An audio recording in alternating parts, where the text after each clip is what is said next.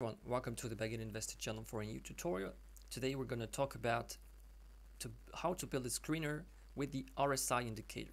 So to begin, to clarify things, I'm talking about a trend following screener. I'm talking about building a screener that will spot either bullish or bearish trends and help you position yourself to catch the best trends.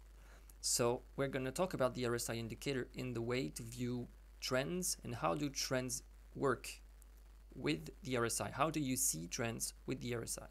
So I have below my chart, it's the Brave Newcomb Liquid Index. It's the Bitcoin price with as much history as you can get. You can see it goes back all the way to 2010. And it's the RSI 14. It's the standard RSI on 14. And this is how you would have it if you put it to your chart. So in the first part, in this first video, we're going to talk about how to use RSI to view trends. And in the second video I will release on Friday, we're going to talk about how to build your screener according to the way RSI works. Hope you're following me, hope I'm clear. If I'm not clear, please don't mind asking your questions in the comments. I will gladly answer them. And if you have things you want to add about this video, you can always enter in the comments. Thank you so much. So let's get to it. RSI is a momentum indicator. It means you could really see it as the speed of the trend. I see it really this way. It's the speed of the trend. When the RSI is very high, it means the trend is going very fast to the upside. When it's at the lowest, it means the trend is going very fast on the downside. You can also use bullish divergences and all that stuff, but we're not going to talk about that for trend following. For spotting trends, you need to see, for example, you have this trend right there on Bitcoin, and you want to know how does a trend behave. How do you see if you're in a bullish trend with the RSI, or if you're in a bearish trend, or if you're in a range market? Most of the time you're going to see the RSI plot this way, but it's incomplete. People are spreading fake advices where they tell you to short when it's at 100 and to long when it's low. It's not how I think you would use RSI for screening. Like, you're not going to screen for all the assets with an RSI above 90 and short all the assets. Maybe that's a strategy that could work, but it's not what my video is going to be about. It's going to be about how to spot trends. You have on the RSI this 70 line and this 30 line that people call overbought and oversold. I think it's completely useless. I personally don't use it because it's not useful for my strategy. As I said, I'm not shorting things that have high momentum. I'm trying to follow trends. So what line I'm using is this 50 line. And people who follow trends and the pros who use the RSI, if you see someone who uses the RSI and doesn't have this 50 line, it means they probably are not very familiar with the RSI, and they probably just saw it in a YouTube video like my videos, and they watch the video and they think, you know, they're an expert. This 50 line is called the neutral zone. It's very easy to understand. The way the RSI is calculated, it just does the average of bullish candles and bearish candles. When you have a majority of green candles, the number goes up because there are more green candles than red candles. That makes sense to you. When there are more reds than greens, the indicator goes down.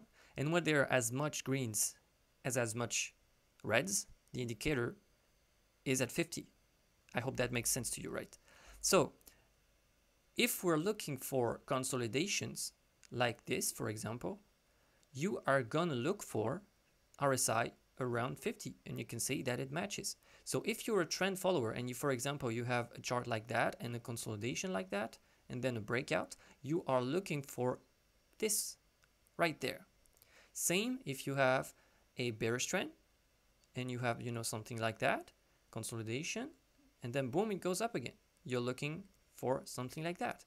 And how does it translate to the indicator? Well, I'm going to tell it to you right now. It translates to the RSI moving around the neutral zone.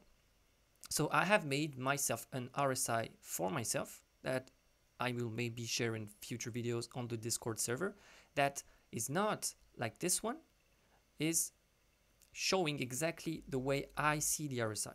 So you can see I plot the neutral zone. This is the same indicator. Well, maybe this one is set to 21. No, it's set on 14, so it's absolutely the same, except it's not drawn the way with the overbought and oversold. It's drawn the way as the neutral zone. And you can see that when you see the RSI this way, you can see that as long as the asset is in a bull market, it ranges above the 50 movement. It's logic because there are, in a bull trend, there is more green candles than there are reds, so it will always be above 50. Remember, 50 RSI means there are as much green candles that there are red candles.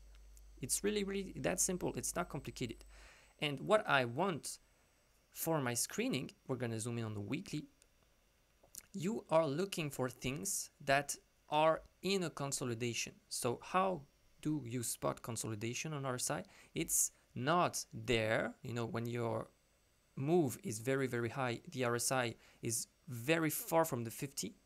But when your move, you have a strong consolidation. For example, you have strong consolidation here, strong consolidation here, strong consolidation here. You would have a ranging RSI. If it's the trend is bearish, as there the trend is bearish, you could see the RSI ranging around 70 to 50, and if the trend is bullish, you would have an RSI ranging around 50 to 70. If the RSI is too high, the trend is already developed too much and it's not consolidating really. But if the RSI is around this place, means that there could be a consolidation and an interesting one. So I prepared other charts, you know, for you to see, and you can see that right there you have the 50 range, really useful for consolidations. You have the example of Amazon that I think is very interesting. You see that for now we have a consolidation on Amazon, and you can see that the weekly consolidation is really taking the RSI down. And right now, if we screen for an RSI, I'm gonna draw it so you can understand perfectly. Right there, boom, this is the place I want my RSI to be to find a consolidation. And then in my screener, I will have this displayed, and I will be able to say, yeah, I have this level. If it breaks above, I'm long. Hope that is clear to you. This is really the way I use the RSI. I don't use it as an overbought and oversold indicator because this is not my strategy. I'm a trend following trader. If you're, I don't know, a counter trend trader, if you're trying to short, you know, irrational moves, of course, this is not the way you're gonna use the RSI. But as I'm saying again, this way to use the RSI is for trend following. And I'm gonna plot the monthly RSI on Amazon, and you can see that as long as we're in a steady bullish trend, you know, with very low volatility. What does low volatility? It means that the trend is not choppy, you know, it does not move like that. It's a very straight and beautiful line. The RSI here stays above this 50 range, and you can screen for assets with an RSI above their 50 range to screen for assets with their being in a bull market. That makes sense to you, right? So I think that's all I need to say right now for how I see the RSI for trend following. And in the next video, we're gonna see how to program and set your screener to have your RSI screener. And you can see this is going to be very simple. Hope you're gonna like the video. Please, if you want to see the next video, subscribe and maybe turn notification bells to be notified for the next video. I didn't want this video to be too long, so I'm spreading in 2 parts. Hope you don't mind that I spread the information into 2 different videos. Thank you so much for watching the video. Hope you gathered some useful information. Please tell me what you think in the comments. Of course, this is not investment advice. Don't buy anything just based on RSI signal, please. Don't make myself responsible for you buying something for seeing the RSI or there at 50 or 70 or I don't know. And yeah, protect your capital, keep learning and subscribe to the channel. Thank you so much. Goodbye.